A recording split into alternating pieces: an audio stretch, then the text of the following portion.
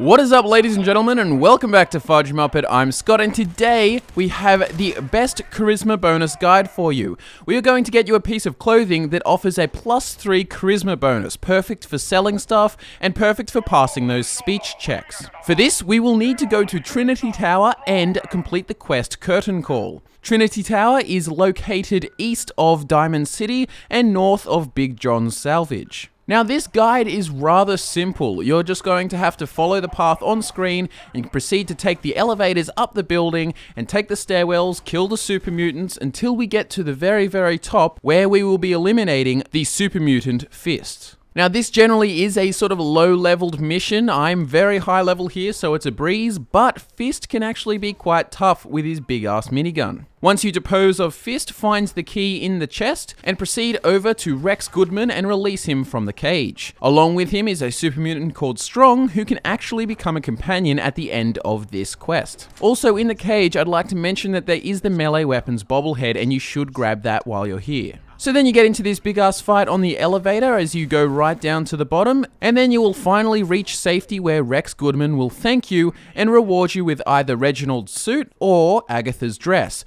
both a piece of clothing that offers a +3 charisma bonus. And to the extent of my knowledge, this is the best charisma bonus that you can get from a singular item. You could also combine this by wearing a hat or maybe some glasses, something like that, and you will end up with a higher charisma bonus. So it's great to use this just before you sell stuff, especially if you already are a low charisma character, or if you're a high charisma character and you just really love making bank. And of course, like I said before, you can now recruit Strong as a companion. So thanks very much for tuning in, like the video if this helped you out, and subscribe for more Fallout guides, builds, and other kinds of videos.